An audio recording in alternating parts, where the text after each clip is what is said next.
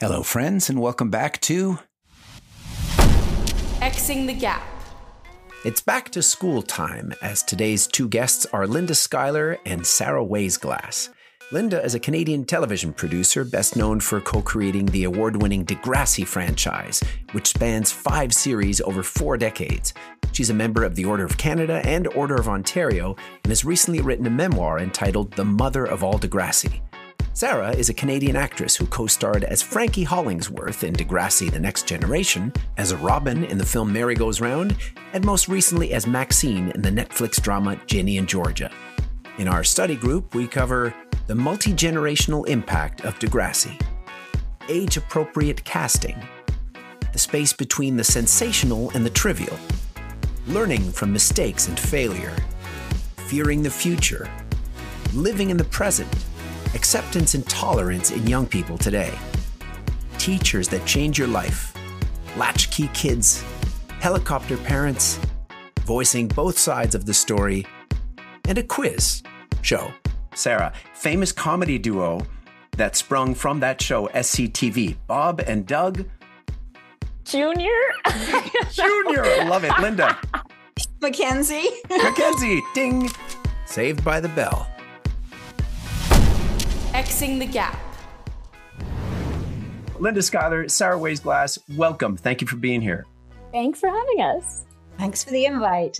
For those of you who may not have read Linda's terrific memoir, The Mother of All Degrassi, or seen Sara on in Degrassi Next Class, as well as Ginny Georgia and other shows you've done, can you please give me just a little kind of elevator pitch? Who you are, what's your story, what do you tell people who don't know you? So maybe we'll start with you, Sara. Okay. I'm Sara Waisglass. I'm in my mid-20s and I'm a Toronto-based, I'm a Toronto-based actress. I've been doing it for 17 years. So I really did grow up in this industry. The thing that most people know me from is Ginny Georgia and Degrassi. I get like a very similar amount of people recognizing me from both, which is really cool. I love this industry with all my heart. I don't think I could do anything else. I just love the people and I love the art so much. And that's kind of why I'm in it and why I'm going to stay in it until I die. Which we hope will be a long, long way away. Correct. Thank you, Sara. Appreciate that. And Linda. Well, I'm Linda Schuyler, and for the last almost 40 years of my professional life, I have been the co-creator and executive producer of all the incarnations of the Degrassi series, which started on air in 1979. But prior to that, I was a junior high school teacher for 8 years. And it was really a lot of the experiences that I had as a junior high school teacher that made me realize that young people at that particular age in their life need a voice and they need somebody to advocate for them. And so it was that I realized was a gap in the media at the time. And Degrassi was created to fill that gap. Right. I read in your book that there was this sense of you are not alone being such a key message to the whole thing. And Sara, just because you intersected in one of those generations, it was, I think, the most recent one, right? Or was it? So, I just talked to someone yesterday who I was mentioning this interview today, and they said they started singing a Zit Remedy song, which I thought that is just a remarkable thing because it's, I connected to Degrassi on a certain level. I was not an obsessive fan. It probably has something to do with the age that I was when the show came out. But Sara, you connected with this show at a certain age. What was your experience in those Degrassi years, because it was an adjunct to your time in high school, I suppose? Yeah, I think it's impossible to summarize what a huge impact Degrassi has had on my life and how monumental those 4 years were to me, because I did get cast the summer of my grade 9 year. So I literally was a freshman at Degrassi when I was a freshman in high school.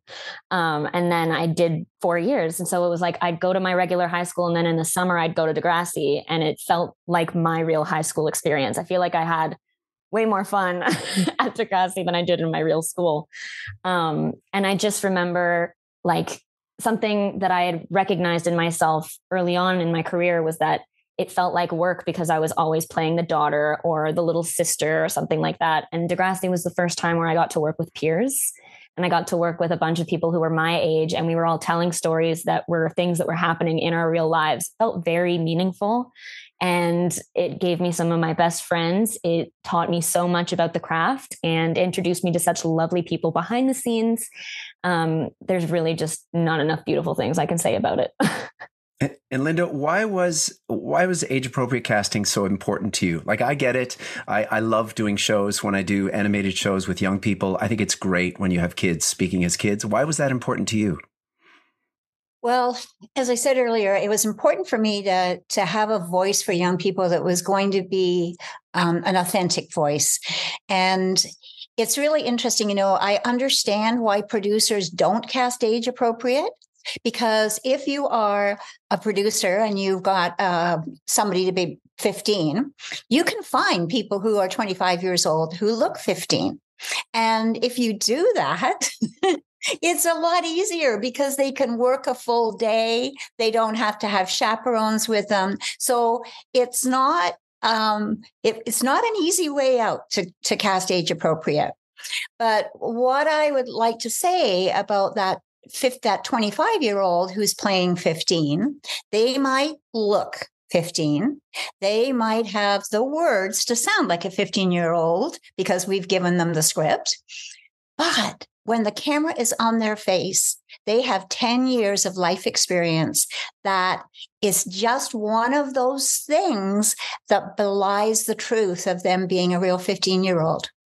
So that's why I stuck to my guns all these years. In theater, which is mostly my world and where you and I recently intersected, Linda, I played Danny in Grease at an age that was completely inappropriate to play Danny in Grease, the way so many people do, right? You're a 35-year-old doing Ramalama Ding Dong in the high school dance. And, it's such a weird thing we do. And yet I think the TV and the proximity of that screen and that camera, it just reveals much more than a theater distance might. And so I guess you can see that through the camera. And I guess you became so good at being able on your end, Sara, to be aware of that camera and then forget about it. But on your end, Linda, of just being aware that everything that comes across has to be authentic and not sensationalized.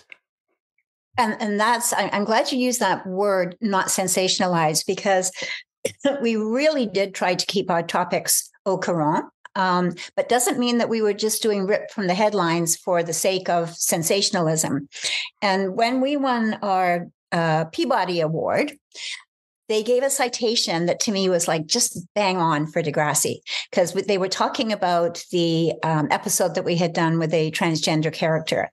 And they said what Degrassi did was neither sensationalize nor trivialize and the subject matter. And I think it's really important to think of both ends of the spectrum, because it's easy to go sensational. And on the other hand, it's not fair to go trivial, because if you're going to say to young people, oh, okay, you're a bit worried about your body image, don't worry, you'll get over it.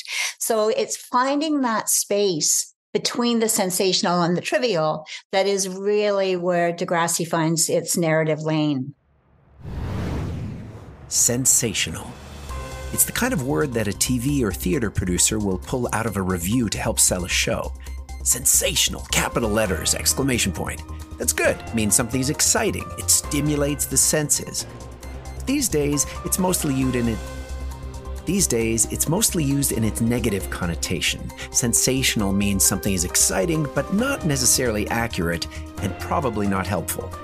In the last 30 years, media outlets have turned sensationalizing into a business model, and it's been incredibly harmful to the information landscape out there and in here, in our heads. Most of us, especially young people, are overstimulated, outraged, and afraid of what lies ahead. As if growing up isn't hard enough. So I'll ask you, maybe starting with you, Sara, what would you say to a room full of young students who are afraid of failure? What kind of advice would you give to them based on your own lived experience? Ooh, that is tough. One. Love that you keep just putting me on first. That's great. Less time to think about it. I would say loving the journey is like learning to love the journey is one of the best parts. Because if you aren't thinking about an end product and you're just enjoying where you're at and being present and just being grateful for every opportunity that you get to enjoy, that's where you succeed. That's where you get to build this beautiful, like, I kind of want to say like mosaic of memories. And if you fail at the end, so what? Like, that's taught you something as well. I think learning from mistakes is one of the biggest things in the world. That was another thing I loved about being on Degrassi, is that all of the kids made mistakes all the time and handled things incorrectly and then corrected course. So like, I just feel like failure is something that is really constructive and can push us to be even better versions of ourselves. So I would say, don't be afraid of it. That's terrific. Linda, I'm sure you've got something to add. But by the way, I ask sometimes young people first because you want that fresh answer. No, I think the wisdom of youth, we talk a lot about the wisdom of our elders. And I think on a certain sense, I don't think we speak a lot about the wisdom of youth. And I know Degrassi is one of those shows that honored that incredibly. So Linda, how would you speak? You've probably spoken about this very topic. Well, I love how you introduced the topic of failure, because we have to embrace the fact that we're all going to fail. And if we don't if we don't take risks, then what we do is we stand to put ourselves to actually eventually paralyze ourselves. Because if we are looking for the perfect success, and I see this actually with young people with the posts that they put on their social media accounts, they get so idealized and they're so over curated that then they feel they can't even live up to what they're putting out to the world. And the other people around them feel, well, I don't look as pretty as her or as beautiful as her. So everybody reaches a point where you can actually become paralyzed for fear of not being successful. And we have to get over that. And we have to embrace the fact that failure is painful, but failure is also an incredible teacher. And we need to embrace it. Wisdom on both ends. And I love it when we can learn from each other. That's part of why this podcast exists. And Linda, I'll start with you this time just to make Sarah happy. This is a podcast that's an extension of the shows that I perform on stage. You saw part 2 of this Boom trilogy, which was the one that was most personal to me because it was autobiographical and based around my own experience as a Gen X growing up in Montreal at the intersection of 2 cultures, English and French, between 2 massive generations of boomers and, millennials and Gen Z. And so after documenting the lives of other people for 4 decades, you've recently had to reflect on your own life. Mm-hmm. And I'm sure, I suspect it was as hard for you as it was for me to turn the lens and the camera onto yourself. Am I correct? Well, first of all, I have to tell you how much I thoroughly enjoyed your show when I saw it a couple of weeks ago. But I actually as I was an audience member, it was very interesting for me what you were doing, because you had the headlines was what was making news of the day. You understood the musical influences that were happening in the day. And then you told us where you were, and never in a straight narrative, but you let us know where you were in time with these political influences, musical influences, art. And I felt very at home in that space, because as I started to try and tell my own story, I realized I couldn't distinguish my story from what was happening in society at the time, and the other influences that were there. And at the same time, it was easier to look outside and see the other influences than it is to take a hard look inside and see how was I really thinking? How was I really working when I was a 30-year-old, a 40-year-old, a 50-year-old? Because my book spans 70 years of my life. It was no small undertaking, let me tell you. No doubt. And by the way, it's a terrific read. I'm not only a fan of that work, but now I'm a fan of your writing. It's very accessible. And you talked about creating a space where you felt comfortable. I felt very comfortable flipping the pages, and I managed to read it in 2 days, which is very quick for me because I don't often take much time. These days, I don't take enough time to read, to sit down and go, this is what I'm doing right now. And I did it. And that was partly a testament to your writing, and I'm sure the many people who contributed to the book. So congrats to that. Oh, thank you very much.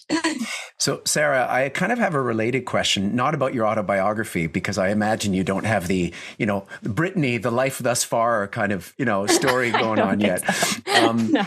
So I have two daughters who are younger than you, but they probably share some of your generation's very valid concerns around, the world that you're inheriting from us. And as we speak today, wildfires across Canada have added like very literal meaning to this sense that the world's burning up. And so whether it's the climate emergency or species extinction or the war in Ukraine or AI taking over the world.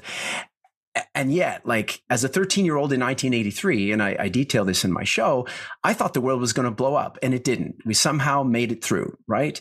And I still feel like today we're somehow going to make it through. What is your perspective, Sara, as a young person on the sort of climate of doom and gloom that I feel emanates from a lot of your peers? I would say the only thing coming to my mind is I'm terrified, and I think a lot of us are.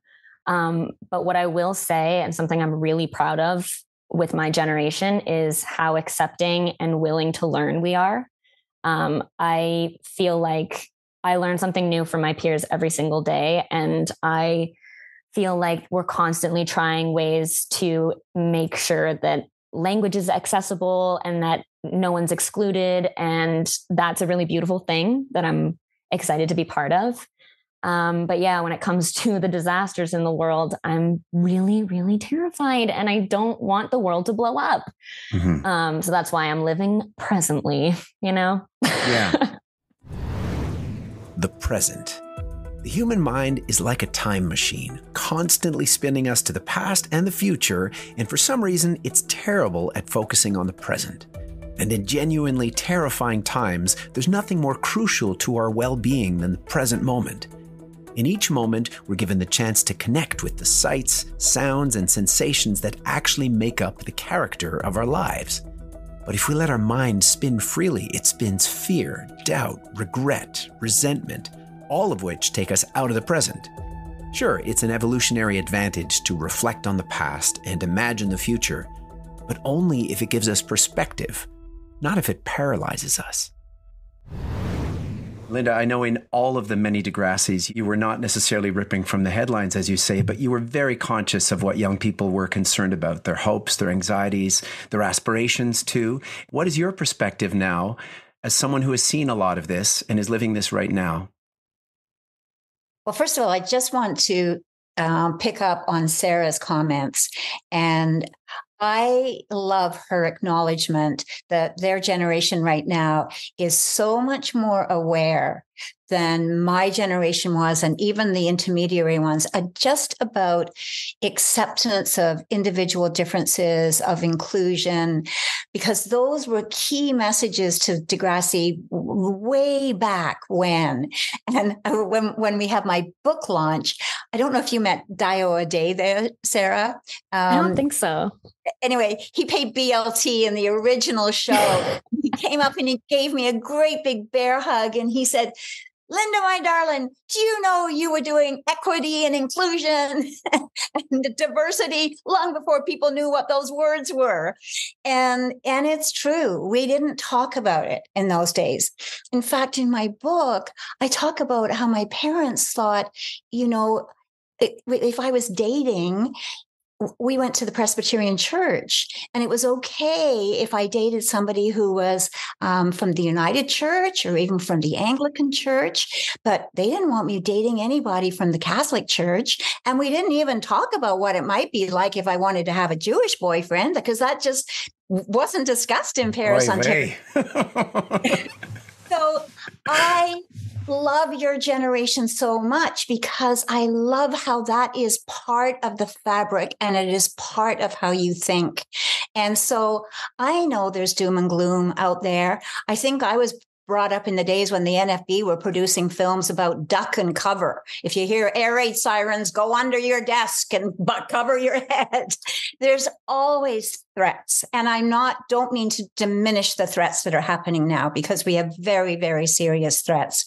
But you talking about the acceptance, the interest, just the way you accept one another gives me so much hope that your generation is going to do a lot better job than we did. So hang in there. It's going to be great. Sara, do you have a high school teacher that like truly marked you, that someone you could like single out right now that really, really changed your life? And I mean like in real life high school, not in, Yes. not in the paid high school. Actually, one of my teachers from middle school, like my last year of middle school, is now one of my best friends. We reconnected after school and we became good friends. I love her to death. But in high school, I would say it was Miss Schwartz, and she was my creative writing teacher. And she encouraged me like no one else, but she was also the first person who spoke about all kinds of things in a classroom setting. Like most of the things that I'd been learning about in terms of gender and sexuality that had all been online because it was all available to me at the click of a button. But she was the first one who opened up the floor and we all discussed it together. And I think that really changed me for the better. Go Miss Schwartz. Go Miss Schwartz. Linda, you once taught high school in my East End, Toronto here, right around the corner from here. And I read your book and I know how important that experience was for you. And you've also had this unique perspective on high schools through your many generations in the other high school that you created, which you've called, and I love this, the longest running anti-bullying campaign. I just think that's terrific. The world's longest running anti-bullying campaign, right? To get the quote correct. Another one. I don't think so. No, exactly. So, but of course, bullying still exists. School violence still exists. And in some respects, you could say that it's worse than ever. What's your take on that and how high schools and the environment in high schools have changed from the 70s to today and how you've had to reflect that in your art? It's been very interesting watching it through the generations, because I related in your show again when you were talking with the Generation Xers about latchkey kids. And we had the first generation of parents who both parents were professional. They were both out working. This hadn't happened before in previous generations. And mom was, the homes were very much leave it to beaver. And mom was there with her lovely apron cooking up a delicious meal for the whole family to come home. Whereas with your generation, all of a sudden, we've got two parents working and we have this whole unheard of latchkey kid syndrome. And what that does to kids, it gives them a new sense of freedom. And but do my parents really love me? Do they really care? Then as we went forward, we found then there's a new kind of parenting took over. And these were the helicopter parents. And these were the ones who were lined up in front of the school, minivan after minivan, and, after the other, protecting the kids, not letting them walk out alone on the streets, starting to interfere with school curriculum, getting involved actively with PTAs. So I've seen such a real change over the years as how parenting has influenced our kids. And I think it's really important, going back to our previous conversation, that regardless if you're, an absentee parent, if you are a helicopter parent, you've still got to give your kids room for failure, which we talked about earlier. And that's been one of the very important tenets of Degrassi, is to allow kids to make their own choices and not have adults make their choices for them, but then have to live with the consequences of it. And so, and my job as a television producer has never been to say to people, this is a choice you should make. And nothing sort of brought that more to the fore than the few times we've done an episode on abortion.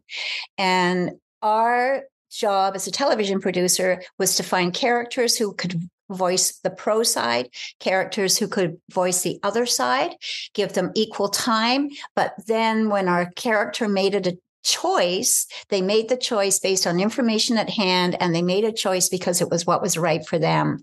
And that's really through across all the generations of Degrassi, the messaging that we've been trying to get across. The other side. Polarization has been around for a long time. It's been amplified lately thanks to the social media megaphone, but humans have always tended towards tribalism. And at times of great migration, where masses of different cultures converge, this psychological trait of tribalism becomes socially and politically perilous. Populists, especially on the right, find a path to power by demonizing the other side. They sow fear and discord and a mistrust of anyone who looks and thinks differently. The gaps between us start to look unbridgeable and finding a path forward impossible. What's true? What's false? What's right? What's wrong? Do I have a choice? Do I raise my voice? Sara, what was something you never told anyone that you actually came in on set and you just did not want to say that, whether it was I didn't eat today or I've been sick all day and I don't know if people are going to catch it? What was a little secret that you carried with you one day that you never told anybody and you can tell us now? First of all, Linda, I believe that is where your sensitivity and compassion really flourishes, because you were the mother of everything. And I don't think there was a single person who worked for you that couldn't go into your office and talk to you about something. And I think you should be really proud of that. Thank you. You're welcome. As for me, what was I thinking that I didn't tell anyone? Probably that a lot of the things I did on Degrassi, I was doing for the very first time ever, like kissing a boy, like stuff like that I had never even experienced in my own life, that I would, walk onto set and be like, yeah, I know what I'm doing. And I never did. And so in that regard, I was just terrified all the time. But because it was such a beautiful and comfortable work environment, my ease just happened as soon as I walked in the door. But that was my biggest secret. And on that note of being terrified all the time, I'm going to use that as the bad segue to the game show.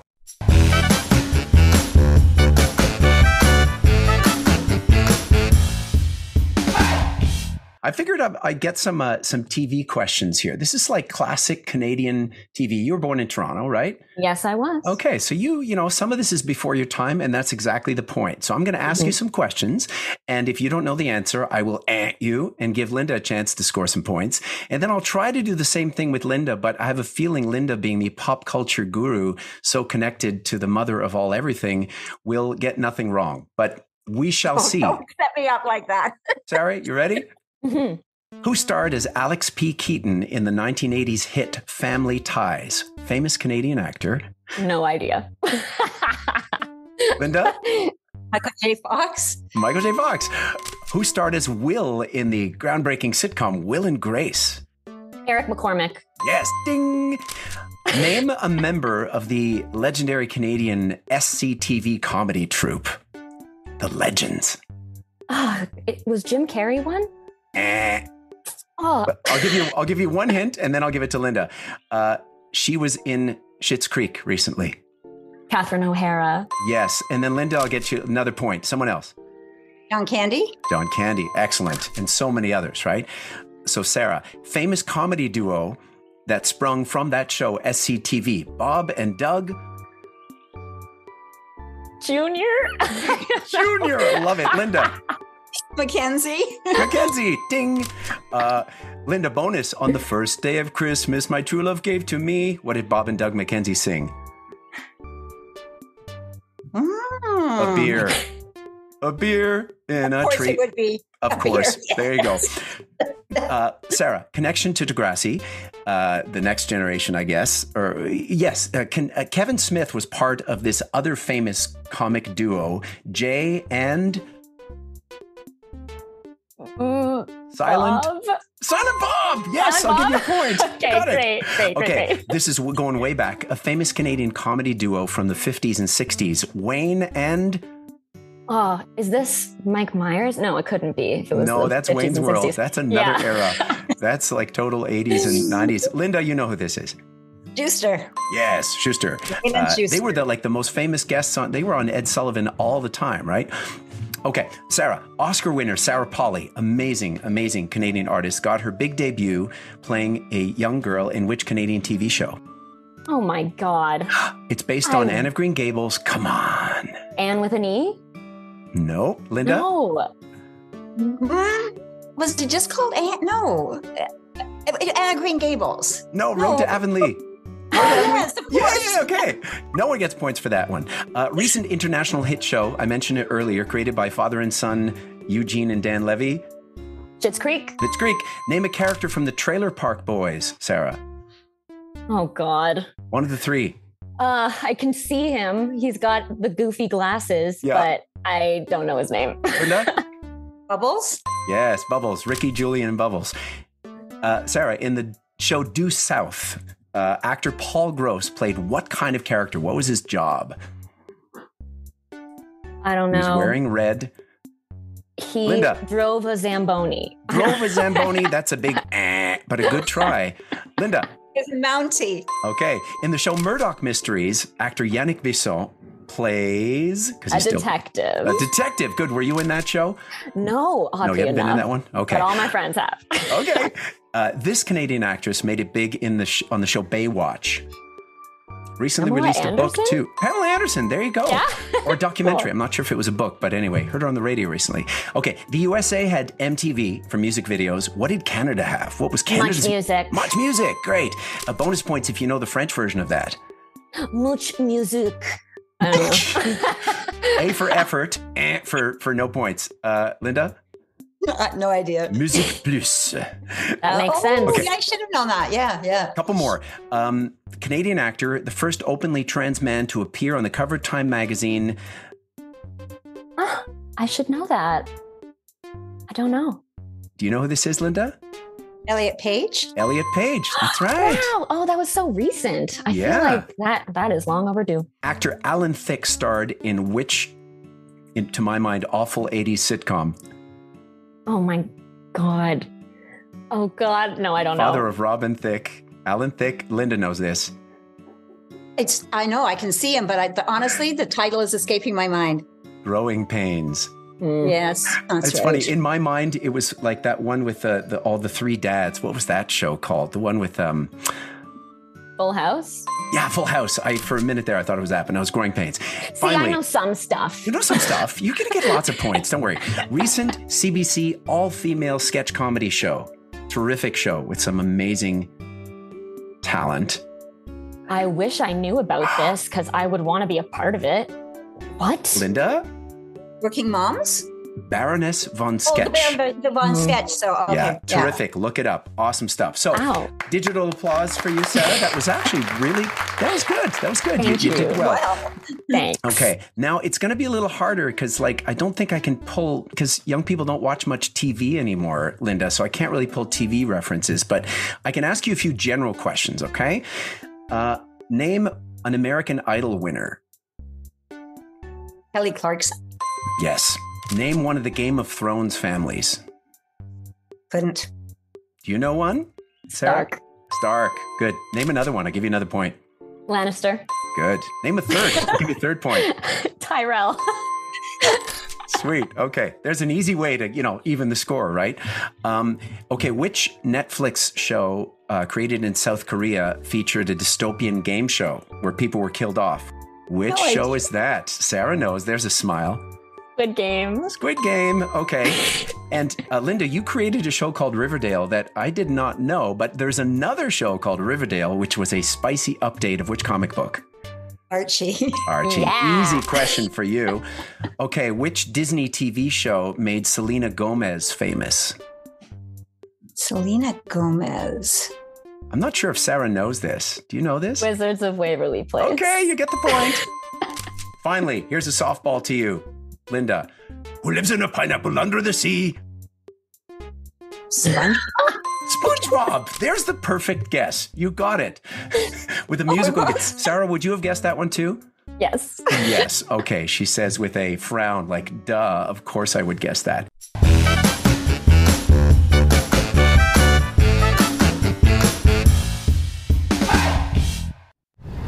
The last thing I'm going to ask you, because normally interviews, Linda, start with someone asking about Drake. And you notice I stayed away from Aubrey.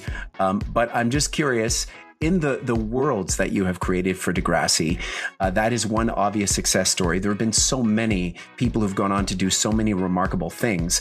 Maybe just list a few of the Degrassi kids that you are proud of and who people may not have heard of as they might have heard of Drake. Well, first of all, Miss Waisglass is sitting there. She's right here. Now. That goes without saying. Oh my God, Linda, you're proud of me? Oh That's me. Of course I am. You're on a Netflix hit show and you're doing a fantastic job. Thank you. There's Jake Epstein, who has done such amazing work in Broadway, and he's done a one-man play that you should see, Rick. Jake's done really well. He was in Spider-Man, right? I think he was floating above my head on Broadway. Yeah, that accident-fraught Broadway show. The Julie Taymor show with Bono and the Edge. That was a hot mess, but fun to see Jake above my head. And then, of course, we've got Nina Dobrev, who went on to do the Vampire Diaries. But it's not just the kids in front of my camera who I'm really proud of. I'm also really proud of what a lot of my writers and directors have gone on to do. And you mentioned the show Riverdale, that, yes, I did the Canadian version. But one of the writers from Degrassi, Michael Grassi from Degrassi, ended up being the showrunner on Riverdale. Aaron Martin's got a number of shows that he's had on Netflix and CBC. So I've got directors who have gone on. So it's really wonderful for me to just sort of see the Degrassi family fan out, not just in front of the camera, but behind the camera as well. You're such wonderful people. I was so glad to get to know each of you a little bit, and I'm so grateful for the interview. So thank you, Sara. Thank you, Linda. Thank you so much. Hope you had fun. Pleasure. It's been a pleasure and fun. Yes. Hope you had fun too, friends. As always, I'd like to thank my two guests, Linda Schuyler and Sara Waisglass. You can catch Sara on Netflix and Ginny Georgia, and I strongly encourage you to read Linda's memoir, The Mother of All Degrassi. My name is Rick Miller, and I wrote, recorded, and edited this episode with multimedia by my team at Kidunes. For more about the Boom Trilogy and our many other projects, visit kidunes.com or boomtheshow.com. Thanks also, as always, to my partners on this podcast, Leap, an online community where life experience meets innovation, created by CABI, the Center for Aging and Brain Health Innovation. For more info or to become a Leap member, visit cabi.com/leap. If you're on a podcast player, please follow us, write a review, tell someone about this or other episodes you liked. You can also send me any questions, comments, or feedback, Rick Miller Actor on Twitter or Instagram, or email rick@rickmiller.ca. And hey, in a polarized world, you have a choice. Build a wall or build a bridge. Build bridges, not walls. Xing the gap.